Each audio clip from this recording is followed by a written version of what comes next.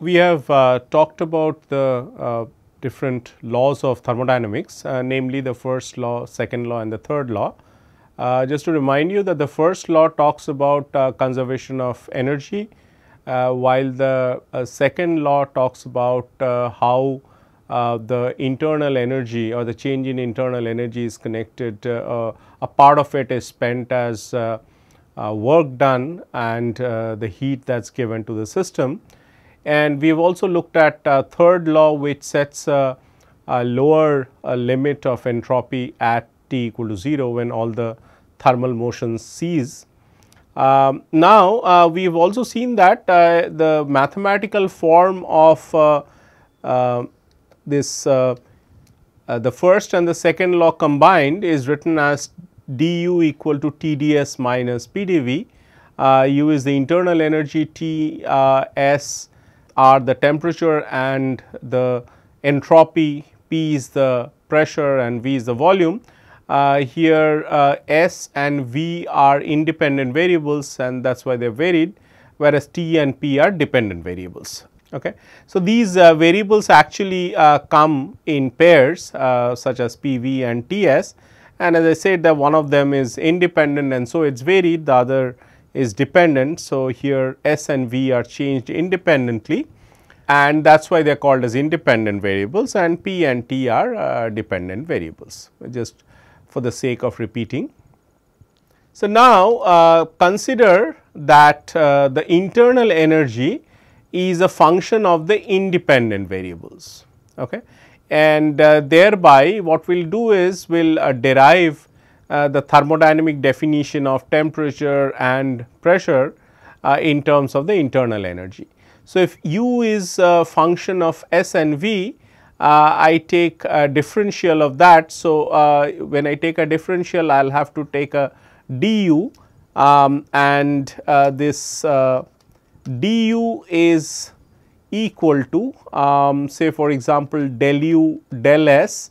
So, you change s at constant v and this is ds and plus a del u del v at constant s dv, which is what is written here. So, du equal to del u del s ds plus del u del v dv, and if you compare it with the combined form of first and second laws, then we can immediately identify that the temperature is given in terms of the internal energy and the entropy as del u del s at constant v, and the pressure is actually a minus del u del v at constant s. Okay.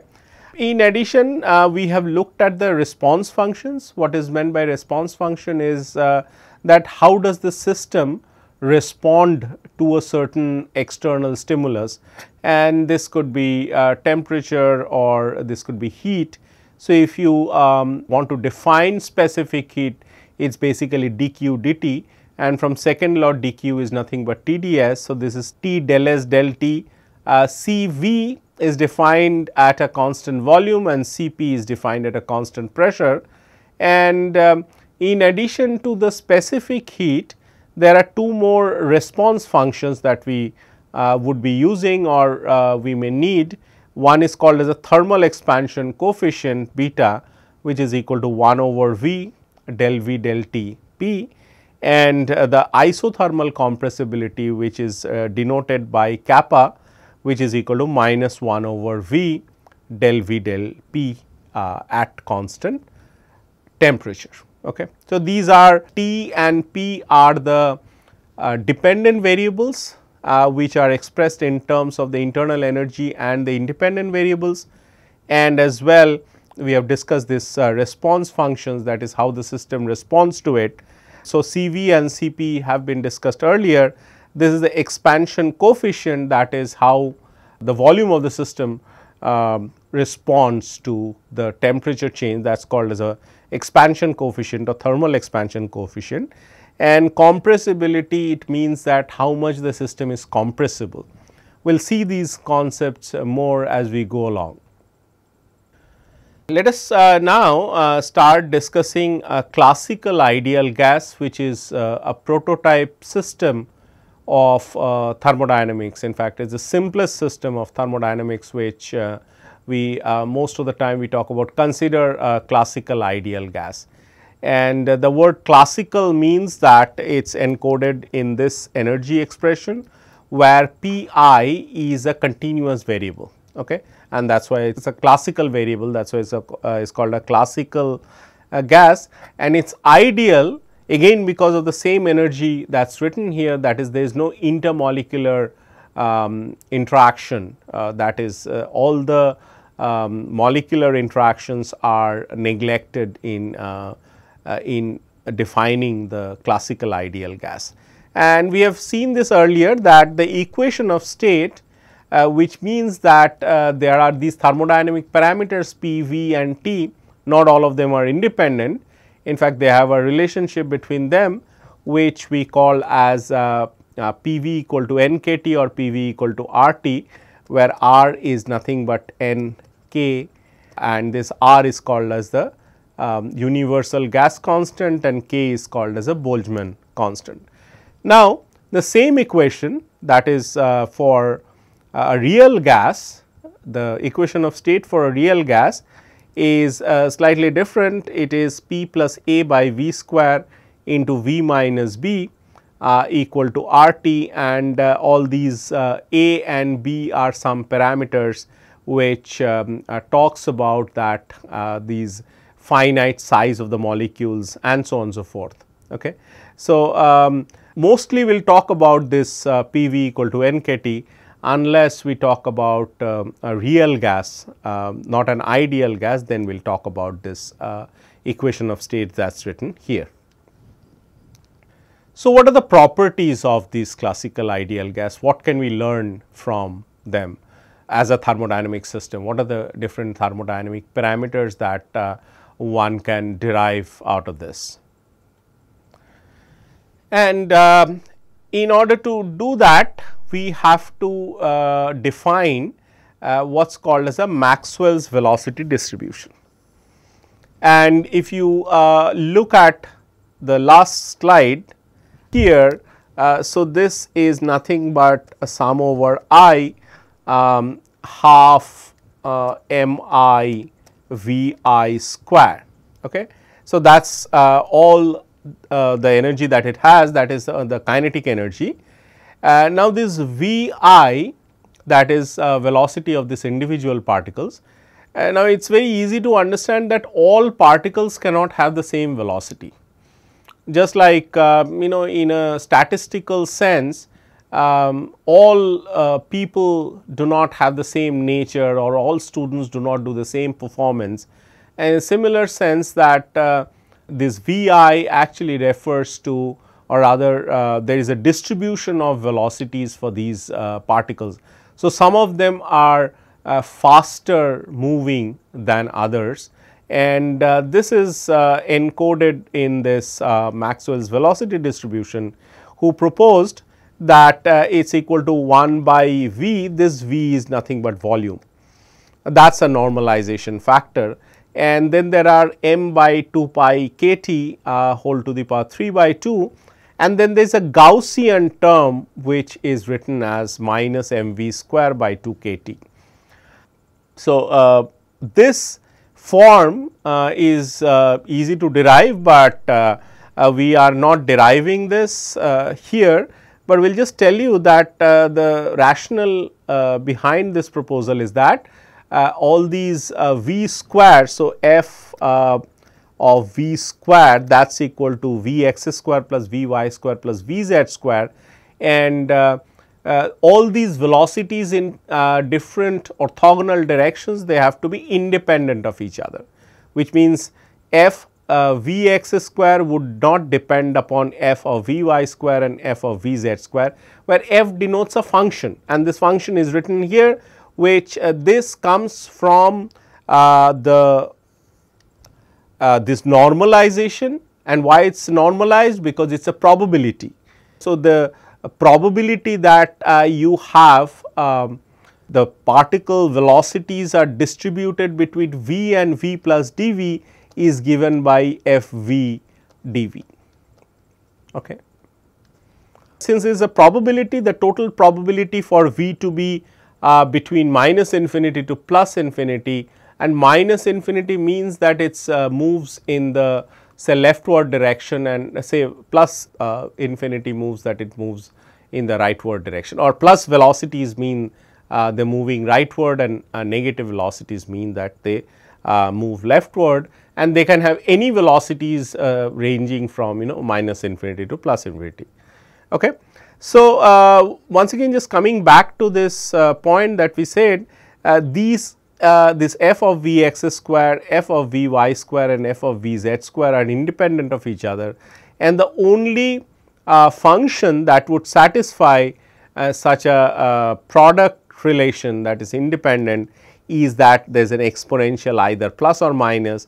Now, this plus sign does not make sense, because the plus sign will not allow this probability to be conserved, or probability to be equal to 1, the total probability, rather it will blow up. So, the only plausible sign is minus sign, as I said that this 1 over v m by 2 pi k t whole to the power 3 by 2, it comes from the normalization. So, if you really want to write it for one direction, I will write it as 1 over L and m by 2 pi k t whole to the power half, because I am just taking one direction, and this will be minus m v x square by 2 k t.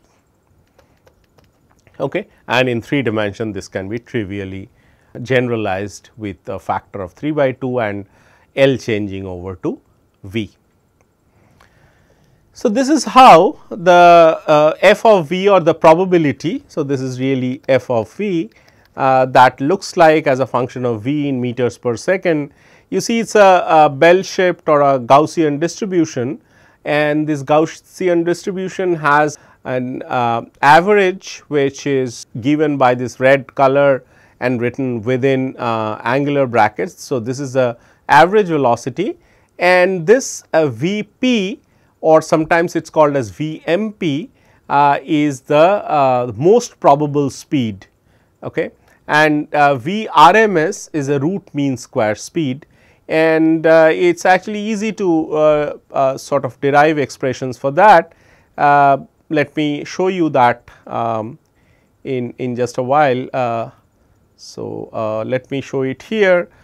This is again a plot which shows this probability to be for 3 different temperatures. So, as you see that with increasing temperatures, so the blue one is for 100 Kelvin, the next the green one T2 is for 300 Kelvin, and this 300 Kelvin you will come across a number of times. It is typically taken as a room temperatures, which is like 27 degrees centigrade. Okay. In summer, of course, it could be larger than this, but that is like a prototype temperature that is taken. And the way we can calculate Vp is that we have this distribution, and we can take this of this distribution and put that equal to 0 at V equal to Vp. Okay. So, V equal to Vp. So, this will give you the most probable speed. Okay. Similarly, you can calculate V average by taking this V and this f of V dV from minus infinity to plus infinity, and this is an odd function and this is an even function. So, the this integral would vanish if you do it between minus infinity to plus infinity. So, we can set the 0 of this to be at. So, this is at this is taken as 0 unless there is a skewness of the distributions. For the this distribution, for this Gaussian distribution, this V can be shown to be 0. And here So, this what 0 means is that it is the middle of the distribution. Okay. It is a value that is shows the peak of the distribution, or that which is given by this integral of this f v dv. Coming to the RMS, RMS is defined as the root mean square.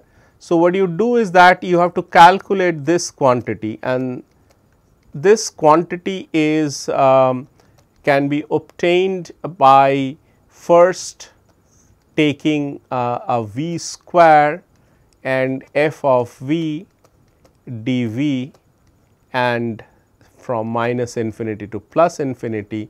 So, I take the average of v square. Now, v square average is not equal to 0, multiplied by the distribution, integrate over all velocities from minus infinity to plus infinity, and then you take a square root of that. So, it is a root mean square velocity, and this is an important quantity as well in this distribution. Any distribution will have, there are certain things such as the mean value of the distribution, then the root mean square or the full width at half maximum, and so on and so forth. Okay, so, if you use all of them, then this comes out as, so V p comes out as root over of 2 kT over m. V average would come out as, at a given temperature, it is root over 8 kT by pi m, and V square is or rather the root mean square, let us call it as a VRMS, as we have defined VRMS. So, VRMS is equal to root over 3 kT by m. So, if you take this ratio of all of that, Vp is to average velocity is to Vrms, this comes out with a root over 2 is to root over 8 over pi. You see kT over m in under square root is always common, and this is square root of 3. So, you know that the Vrms is larger because 8 over pi is something between 2 and 3, because pi is like 3.14. So, if you divide it by that, so it is 2 point something, there is a 2 here and there is a 3 here. So, and once again we show that here as the temperature increases, the height of the distribution goes down. So, as it goes down from T1 to T2 and to T3 farther, and at 500 Kelvin it becomes very broad with the mean value shifted towards larger and larger velocities. Let us now look at what is called as the equipartition theorem. The statement is very important. The statement says that the energy per harmonic degree of freedom per particle for a system at an equilibrium temperature T in one dimension is given by E equal to half kT. Okay. So, this is an important statement. It says per harmonic degree of freedom. This is an important thing, because there could be a different number of harmonic degrees of freedom. We will see that in just a while, and we are just defining it per particle, but if you want to define it for the system, then you multiply it by n, and this is one dimension, that is why there is a half factor coming, and just like in the next line we have written that in 3 dimension it is 3 by 2 kT. So, this energy is equal to 3 by 2 kT in 3 dimension per harmonic degree of freedom. So, if you have more than one harmonic degree of freedom, you will have a 3 by 2 kT plus a 3 by 2 kT and so on. Now, classical ideal gas in 3D has just this as p square over 2m. Okay. There is a pi square and sum over I am just writing the just for one particle. So, it is a p square over 2m, Now, there is just one harmonic degree of freedom P, and because of that it is in 3D, it is a 3 by 2 kT, just what we have said at a temperature T. Now, for an harmonic oscillator we have a P square over 2 m plus a half m omega square r square, okay. And that will tell you that there are two harmonic degrees of freedom, which one corresponding to the P variable P, that is momentum, and the other corresponding to the space variable, which is r, say for example. So, this is let me write it without this vector for the moment, and they mean the same thing basically. So, it is a P square by 2 m plus half m omega square r square. So, we have a 3 by 2 kT and a 3 by 2 kT. So, this will give us 3 kT. So, this is what equipartition says, and this last one we will see that when we get deep into statistical mechanics, this has a very interesting consequence, that the specific heat of solids at large temperature goes as 3 R, which is called as a Dulong-Petit law, and specific heat would be just the temperature derivative of this energy. Okay. So, that will give us a 3 R when you multiply it by N. So, N k is equal to R.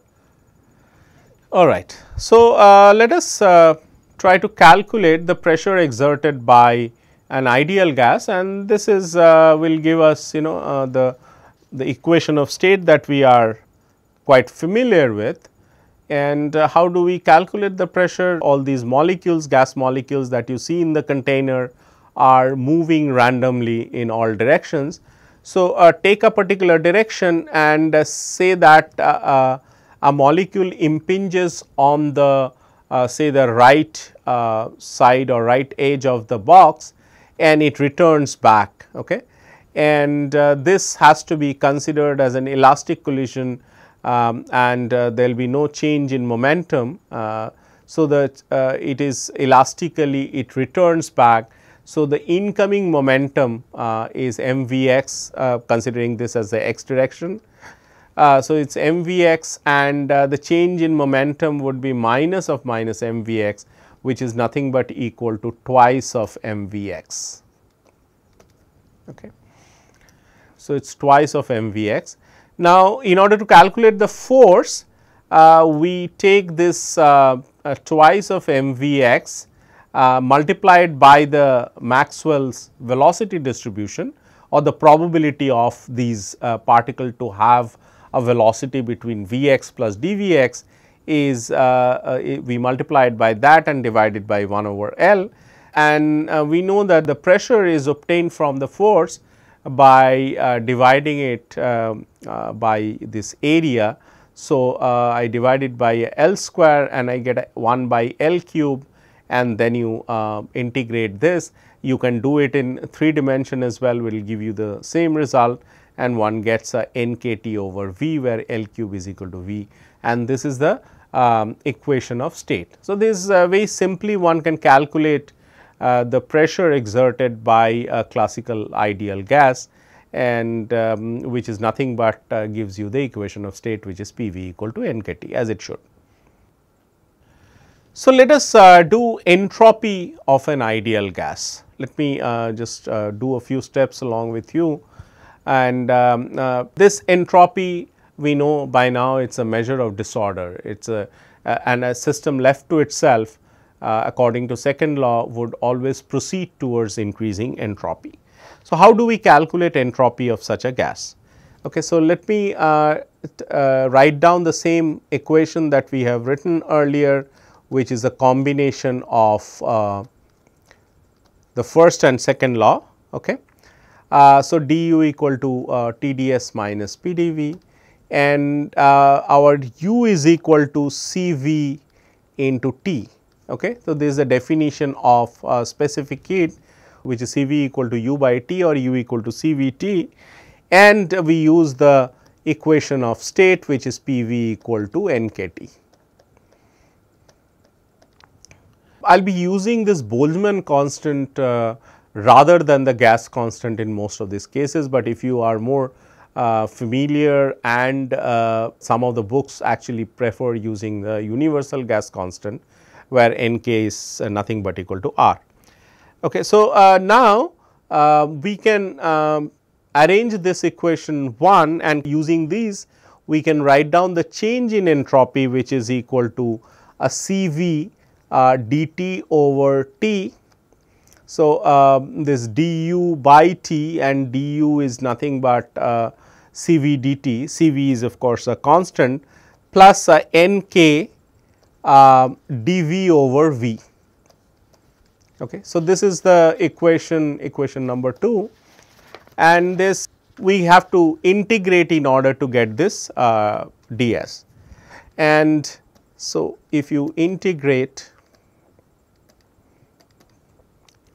for integrating, we will integrate it from some S0, V0 and T0 to S, V and T, and doing that would get us S equal to S0 or S minus S0 equal to it is a CV log of T by T0, as you can see that this dt over T. So, it will give you a log, and when we do it from initial temperature, integrate it from initial temperature T0 to a T, it will give you log T by T0, and so this is Nk log of V by V0. And we are allowed to club these two logarithms because you know that log of A, say for example plus log of B, this is equal to log of AB, and we can do that, and we can write down this equation as S is equal to, so I write it combining the logarithm.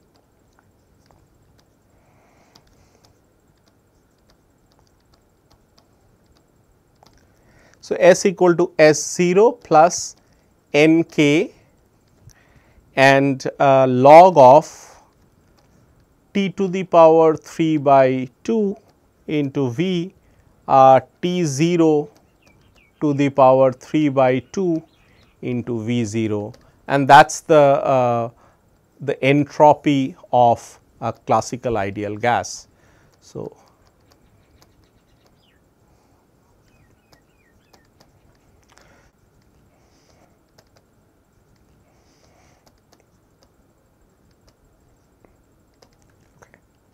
all right. So, now let us discuss this mixing of two gases.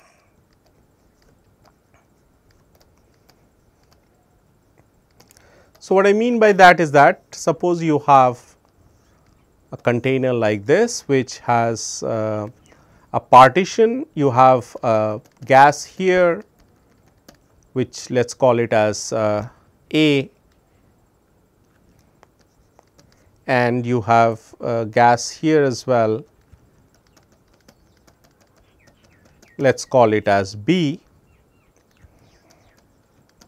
and at some point you open that. So, this can be thought of as you open this and allow the gases to mix.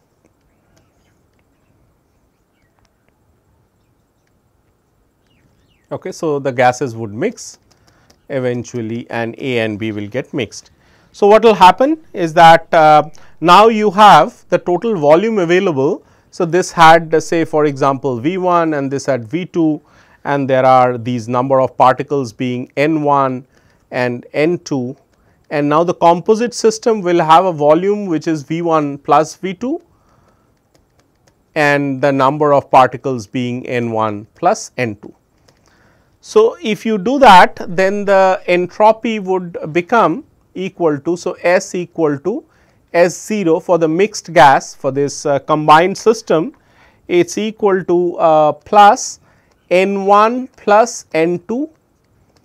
This N is being replaced by this N that you see here is replaced by N1 plus N2, and we have other terms which are written as a k and then a log of t to the power 3 by 2 V 1 plus V 2 and there will be a term which is T 0 3 by 2 and a V 0. Okay.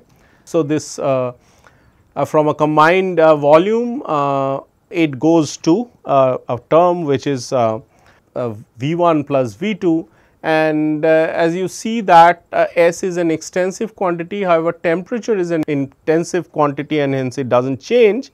So, the change in entropy is given by delta S, which is S minus S 0 is simply equal to if we open all of them, it is N 1 plus N 2 and k log of V 1 plus V 2 and a minus of N 1 k log of V 1 and minus N 2 of k into k log of V 2. So, this is for the combined gas and these are for the individual gases.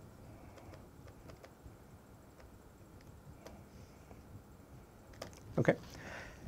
So, this is the change in entropy and this looks fine, excepting that we will see that in just a while. Let us just put that both the gases to have equal volume. So, V 1 equal to V 2 equal to V over 2 and N 1 is equal to N 2 equal to N over 2.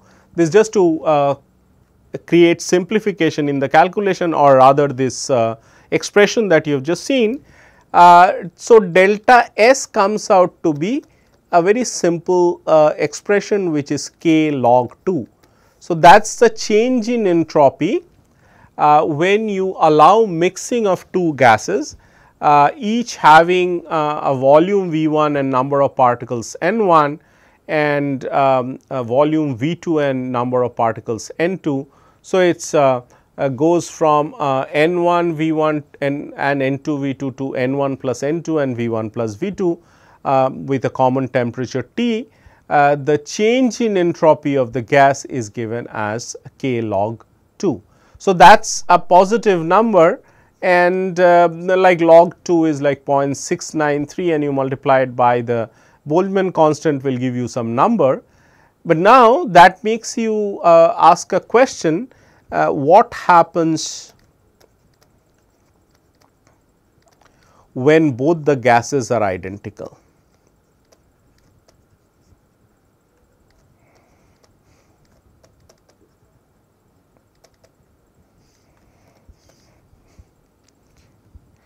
Let me box it, because if both gases are identical, then there should be no change in entropy. Okay. So, the answer is that there should be no change in entropy.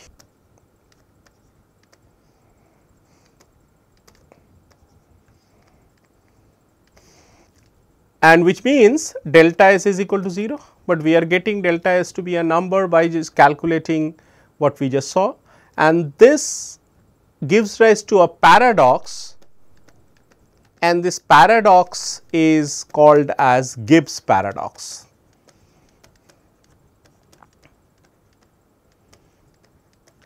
As such, this classical physics will not offer any explanation how to get around that paradox or how to resolve this seemingly contradictory notions. But when we go to quantum statistical mechanics, that is we accept the indistinguishability of particles, that is the particles are no longer classical, but they are quantum mechanical, then this automatically this Gibbs paradox is resolved. So, Gibbs paradox will be resolved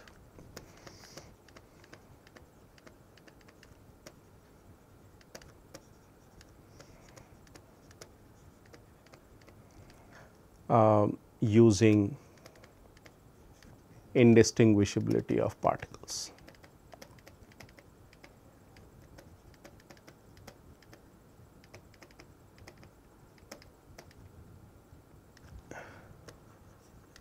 And this is certainly not a domain of classical physics, and we shall see that later.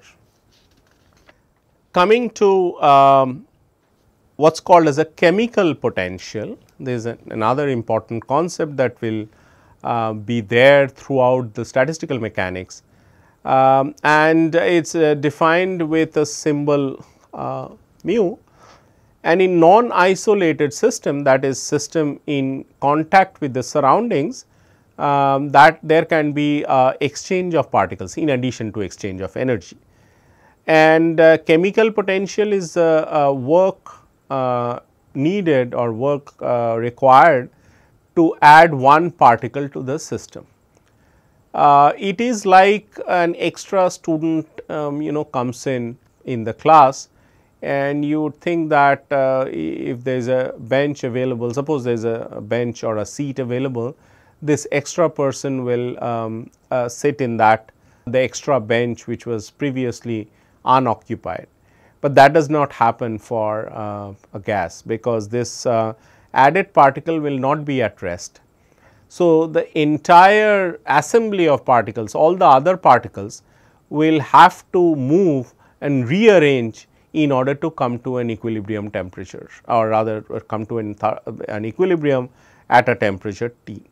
So, there is some amount of work required in order for this equilibrium to be established, and chemical potential really gives you that work done or that energy needed in order for the equilibrium to be re-established.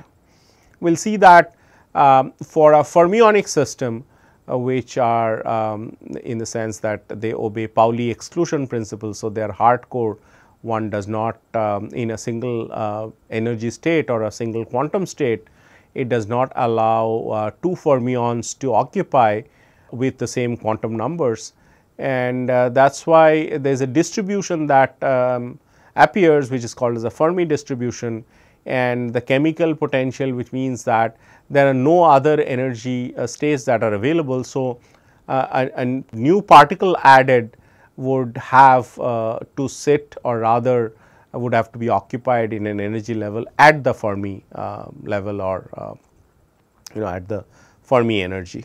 We will see that. It is important to note that a photon gas has no chemical potential, or rather its chemical potential is equal to 0, and the reason is that you keep photons inside a container, and photons are going to be exchanged continuously with the surrounding. So, there is no way that you can keep the number of photons to be constant inside a container, and that is the reason that the free energy of the gas, photon gas, is independent of the number of particles, because so if free energy becomes independent of the number of particles, you will have the chemical potential to vanish. Okay. So, let us deal with an open system where the number of particles are they remain non-conserved, and there are now a more number of variables that are going to be required. So, we need more number of variables for these exchange of particles. So, our P, V and T, and along with S and U etc. Are not going to be sufficient. And in that case, this same old combining the first and second law can be written as du equal to TdS minus PdV minus mu dN. Okay. And this mu dN is the new term, and this is the chemical potential multiplied by the change in the number of particles. We had earlier seen that u is a function of these independent variables, which are S and V, and now we change this to u, which are s, v and n, where n denotes the number of particles. So, du becomes equal to del u del s with v and n constant plus del u del v, sorry, with a ds, del u del v with s and n constant with a dv plus a del u del n with s and v to be constant with a dn, and then term by term. Now, I just call this as equation 1 and this as equation 2. So, if you compare between equation 1 and equation 2, you can simply see that S is defined as I mean S is nothing but, so T is nothing but del u del S, which we have already seen. However, what one does here is that one introduces a new energy functional, which we have discussed earlier, is the Helmholtz energy, which is u minus Ts. So, F is the Helmholtz free energy. So, this is u minus Ts.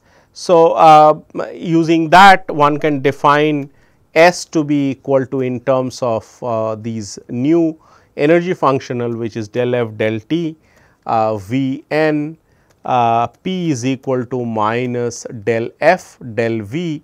We will see these expressions several times when we do statistical mechanics, and mu is equal to del F del n with T and V. Just a while back I was talking about photon gas, and I said that the free energy or the Helmholtz free energy is independent of the number of particle, and that is why mu is equal to 0. So, del F del n equal to 0, and that is why mu equal to 0.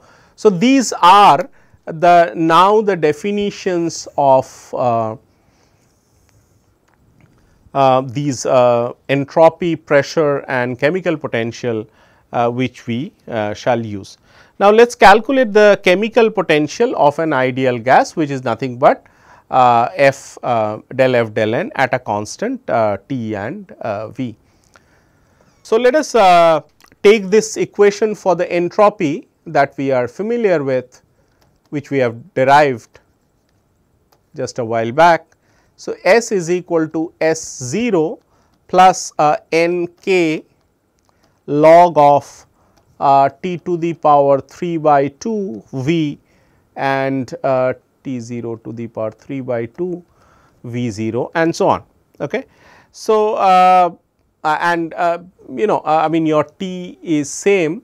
So, we can write it as T to the power 3 by 2. So, F is equal to U minus T s, which we have said, and U is nothing but C V into T. We have seen that as well. So, this is minus T s, and this is equal to T into C V minus S. So, that is the expression for F. We are slowly trying to get at F to be a function of n, so that we can take the derivative and can get this chemical potential. And C V is equal to 3 by 2 N k. This is the specific heat of a monatomic gas.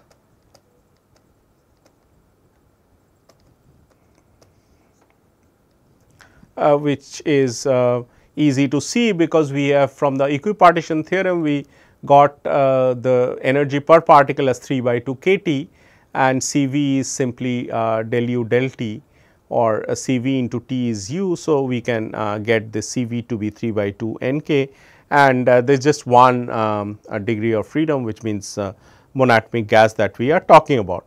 So, the free energy then can be written as, so this is equal to 3 by 2 Nk T minus T S, and this is equal to Nkt log of T to the power 3 by 2 and V there is a minus. So, this and t to the power 3 by 2 and V naught and so on. Okay. So, that brings us that your mu, which is equal to del f del n according to the definition with T by V equal to 3 by 2 k T and minus k T log T 3 by 2 V divided by T 3 by 2 V naught, and that is the definition of chemical potential in terms of all the parameters of the system. It is more customary to replace V by P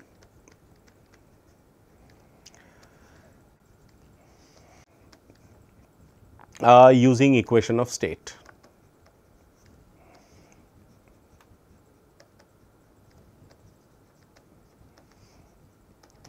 And once we do that, we get a equation which is k log P plus 3 by 2 k T minus k T log of n k T to the power 5 by 2 and T to the power 3 by 2 V naught and so on. So, this is the expression for chemical potential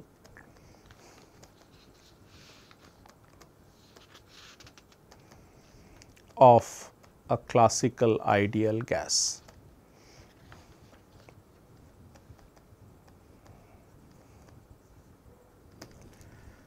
So, in terms of all these parameters that are P, T, etcetera, and so on.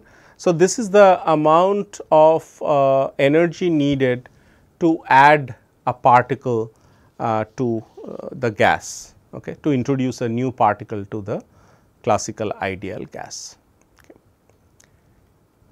So, let us do one example problem, and this example problem is about in the PV diagram a process, a thermodynamic process is shown, or rather a reversible thermodynamic process is shown. Mn is an isothermal and Nk is adiabatic, and Kl is nothing but, so this is isothermal, this is adiabatic, and Kl is the pressure is constant. So, it is a isobaric, and this is a volume being constant, it is isochoric. And then it says that fill in the table for different thermodynamic quantities which are the enthalpy, delta W which is work done, delta U the change in internal energy and change in temperature. So, if you look at Kl, which is an isobaric expansion, which means P is constant. So, the gas does work on the surrounding, which means delta W is equal to 0. Now, since the volume expands, the density decreases. So, the delta T has to be greater than 0. So, that is why it is written by plus and plus here, and for an ideal gas this is important that U is only a function of temperature for an ideal gas. So, this delta U increases because delta T increases as well. So, that is why this is also positive, and your delta H which is enthalpy which is delta U plus delta W. So, both increase, and so delta H increases as well. For the other isochoric cooling, we have delta V equal to 0. So, work done goes to 0 because work done is PdV, and again delta T is 0 because the gas it happens at a constant volume. So, the delta t is less than 0 and delta u is less than 0 as well, and all these. So, that is what is shown by negative, and this is 0, work done is 0. So, delta H is negative as well, because both delta U and delta W are negative. Similarly, for the isothermal compression, delta T is 0. So, we first get delta T equal to 0. Delta V is shown to be lowered, that is delta V is less than 0. So, the work done is less than 0 here, and again delta U equal to 0 and delta H, which is the sum of delta U and delta W, because your delta W is negative, this is again negative, and so on. Then the adiabatic compression is corresponding to delta H equal to 0, and delta V is less than 0, delta W is less than 0, because it is a compression, volume goes down. So, delta W is less than 0, and so on, and then your delta U would be greater than 0 and delta T is greater than 0 as well. Okay. So, go through it slowly in order to sort of convince yourself that all these what is increasing and what is decreasing along various paths in the PV diagram, they are all correct. We shall stop here and continue with a new topic in the next meeting.